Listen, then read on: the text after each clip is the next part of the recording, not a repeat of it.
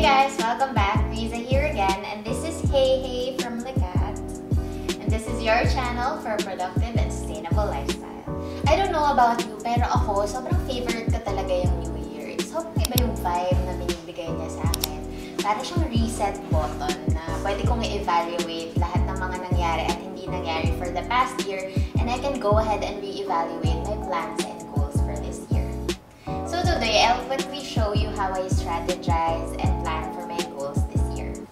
This year, I am still guided by the Bravest Year Ever Planner by Arian Serafico, which I also mentioned on my previous video about my 2018 highlights. What's good news is you can get 10% off when you put Riza10 upon checkout at www.bravergoals.com. Aside from the Braver Goals Planner, meron din akong separate notebook para dito ko ilalagay yung brain dump ng lahat ng mga ideas ko. Step 1 is to ask yourself what you want to feel for 2019. For me, I want to stay relaxed, motivated, calm, intentional, mindful. I also want to inspire people, be more confident, self-validating, be more present, less awkward, financially stable, and I want to speak out more. Step number 2 is to set a theme or intention. Mine is #SOAR2019. I want to soar in preserving the right relationships with friends and family, and me being a better wife for Josh.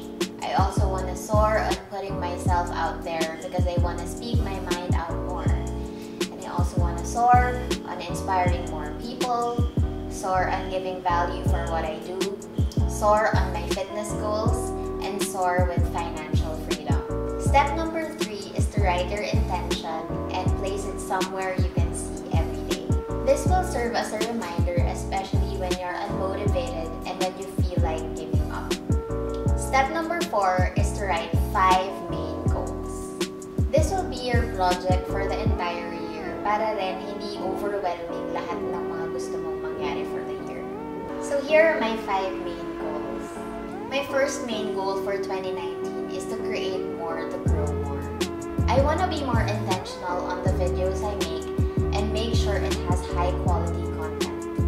I also want to grow on YouTube as an authentic human being, not just for the likes and the subscribers.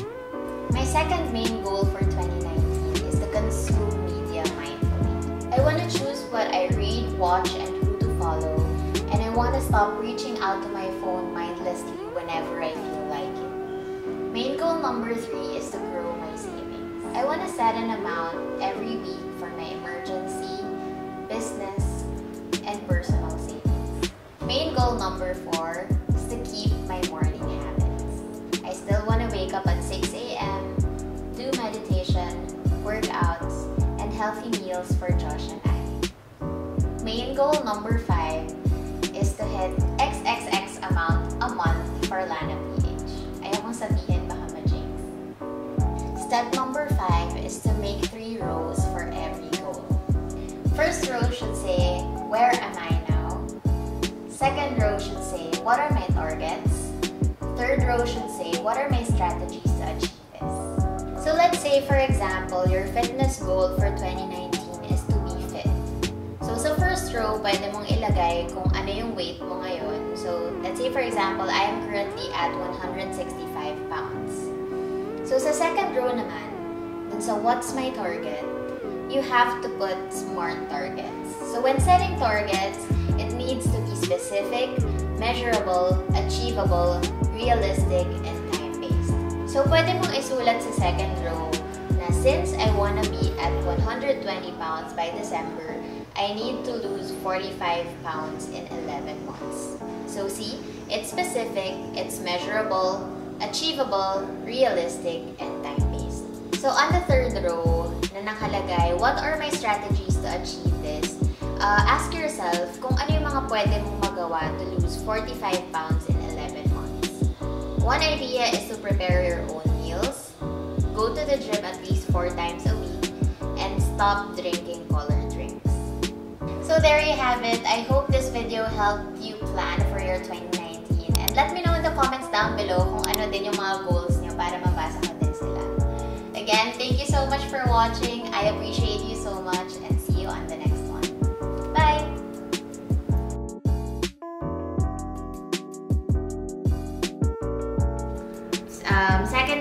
goal, audio. Oh!